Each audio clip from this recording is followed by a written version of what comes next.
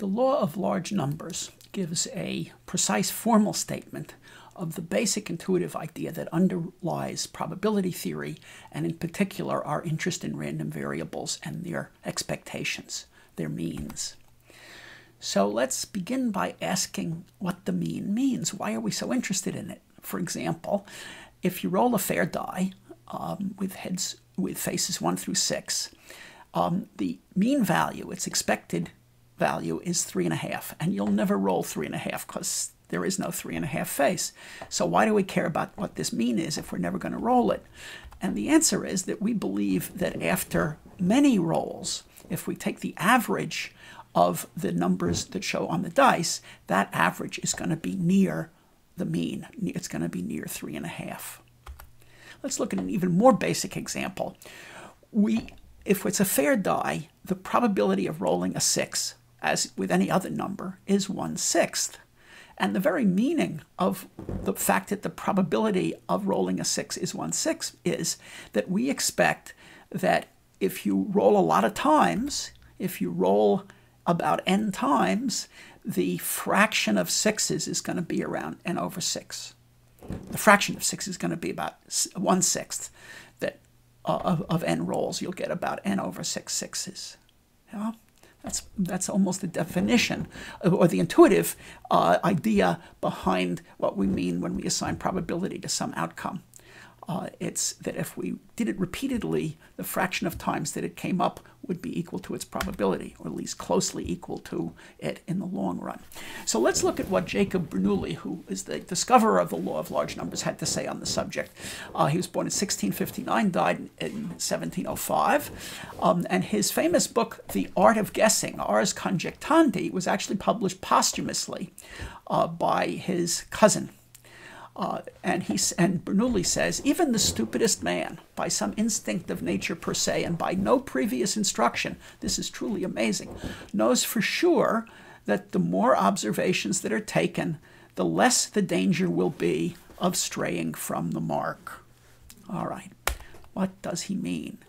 Well, it's what we said a moment ago. If you roll the fair die n times and the probability of a roll is 1/6, then the average number of 6s, which is the number of 6s rolled divided by n, we believe intuitively that that number is going to approach 1/6 as n approaches infinity. That's what Bernoulli is saying, that everybody understands that. They intuitively are sure of it, and who knows how they figure that out, but that's what everyone thinks. And he might be right.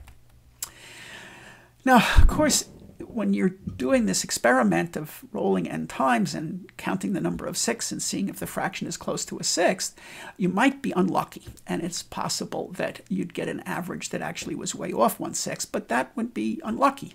And the question is, how unlikely is it to be that you'd get a number of a fraction of 6s that wasn't really close to 1/6. And what the law of large numbers is getting a grip on that. And in fact, subsequently, we'll get a more even quantitative grip on it, which will be crucial for applications in sampling and hypothesis testing. But let's go on. So let's look at some actual numbers which I calculated.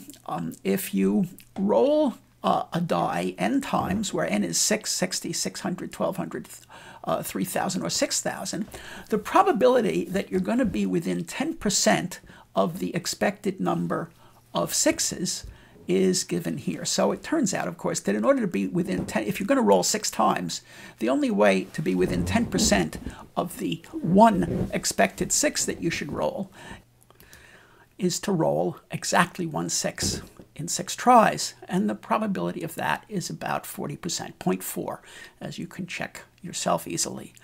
Then it turns out that if you roll 60 times, the probability of being between 66, the expected number in 60 rolls is going to be 10.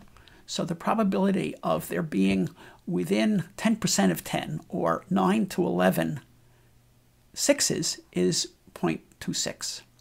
And likewise, the probability of there being within 10% of 100, which is the expected number of sixes when you roll 600 times, is 0.72, and so on, until finally the probability of being within 10% of 1,000, which is the expected number when you roll 6,000 times, that is between 900 and 1,100 sixes in 6,000 rolls, is 0.999 triple nines. In fact, it's a little bit bigger. So it's really only about one chance in 1,000 that your number of sixes won't fall in that interval within 10% of the expected number. Well, suppose I ask for a tighter tolerance, and I'd like to know what's the probability of being within 5%. Well, first of all, notice, of course, that as the number of rolls get larger, the probability of being in this given interval is of getting higher and higher, which is what Bernoulli said and what we intuitively believe. The more rolls, the more likely you are to be close to what you expect. If you tighten the tolerance, of course, then the probabilities wind up getting smaller that you'll do so well. So if you want to be within 5% of the average in 6 rolls, it means you still have to roll exactly 1 6, which means the probability is still 0.4. But if you're trying to be within 5% of the expected number 10 in 60 rolls, meaning between 5 and 15, that probability is only 0.14 compared to the probability of 0.26 of being within 10%. And if we jump down here, say to 3,000 rolls, the probability of being within 10% of 500, which is the expected number in 3,000 rolls, within 10% is 0.98, but being within 5% of 500, it's 0.78. Or about a little over 3/4. So what does that tell us? Well, it means that if you rolled 3,000 times and you did not get within 10% of the expected number of 500, that is, you did not get in the interval between 450 and 550 sixes, you can be 98% confident that your die is loaded. It's not weighted 1/6 to show a 6. And similarly, if you did not get within 425 and 525 sixes in 3,000 rolls, you can be 78% sure that your die is loaded.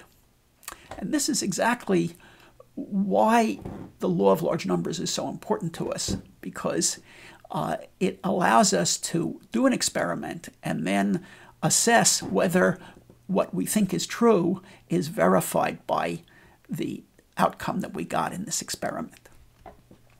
All right. Let's go on to see what else Bernoulli was concerned with in his time.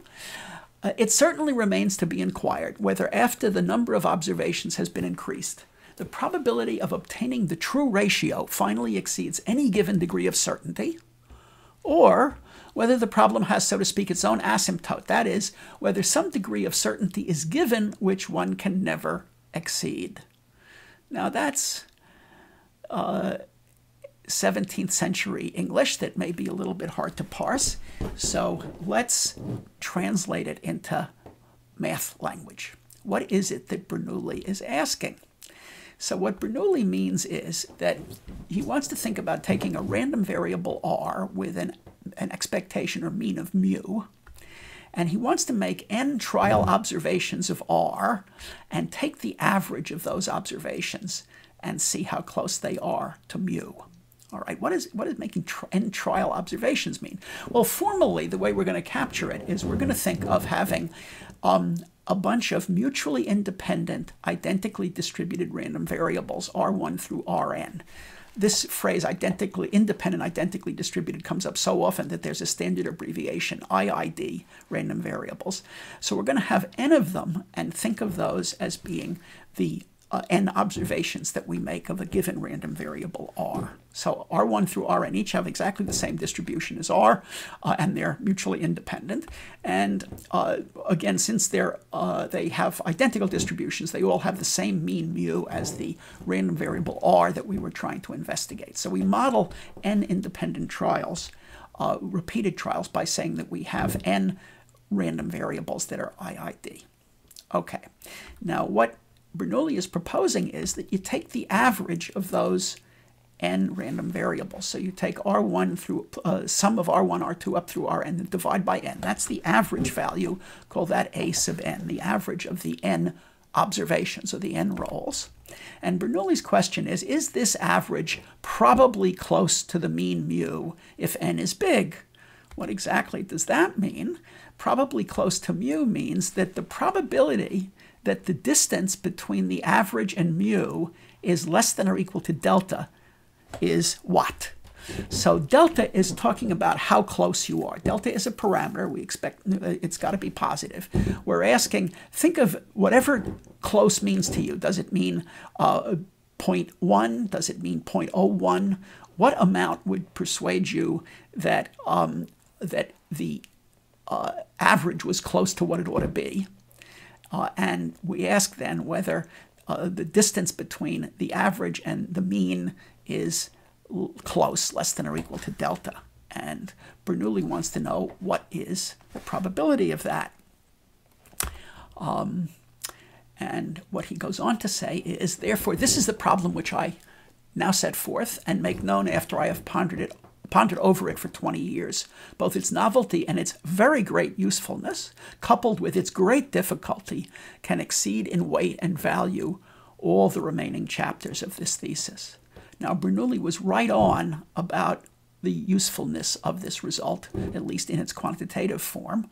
And at the time, it was really pretty difficult for him. It took him like 200 pages to complete his proof in Ars Conjectandi. Nowadays, we are going to do it in about a lecture worth of material, and you'll be seeing that in some subsequent video segments. So that's what happens with 300 years to, or 350 years to tune up a result. What took 200 pages then now takes 10 or less pages. In fact, if it was really concise, it could be done in 3 pages.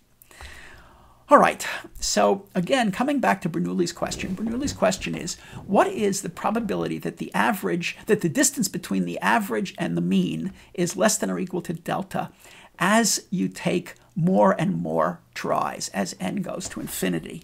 And Bernoulli's answer to the question is that the probability is 1. That is, if you want to have a certain degree of certainty of being close to the mean with enough, if you take enough trials, you can be as certain as you want that you'll be as close as you want. And that is called the weak law of large numbers. And it's one of the basic transcendent rules and theorems of probability theory. It's usually stated in the other way as that the limit of the probability that the average is a distance away from the mean, delta, is 0. It's the probability that it's extremely unlikely. It can be as unlikely as you want to make it, that it's more than any given tolerance from the mean, as if you take a large enough number of trials. Now, in this form, it's not yet really useful. This is a romantic qualitative limiting result, and to really use it, you need to know something or other about the rate at which it approaches the limit, which is what we're going to be seeing in a subsequent video. And in fact, the proof of this is going to follow easily from the Chebyshev inequality bound and variance properties when we go about trying to get the quantitative version that explains the rate at which the limit is approached.